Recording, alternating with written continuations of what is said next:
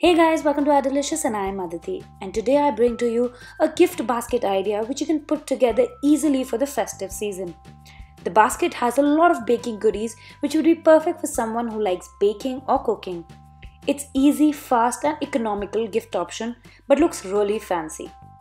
To start off, you'll need a pretty basket. This basket is great because it can later on be used to store stuff like towels, etc. I have tied a golden ribbon around it to make it look festive. Add a bright color mat at the bottom of the basket to give a pop of color and it looks great for the festive season.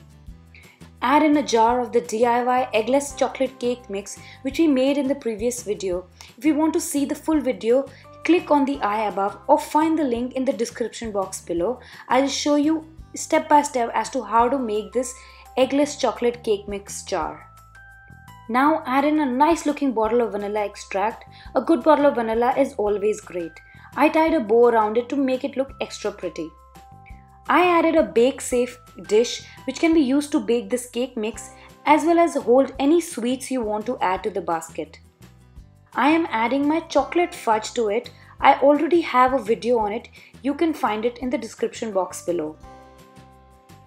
Now I'll add in baking tools like measuring cup, pretty teal, spatula and whisk.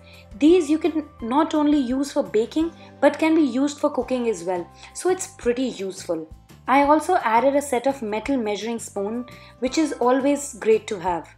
Finally, to finish off the basket and make it more festive, I added these pretty LED candle lights which actually have a remote to light them up. Cool, right?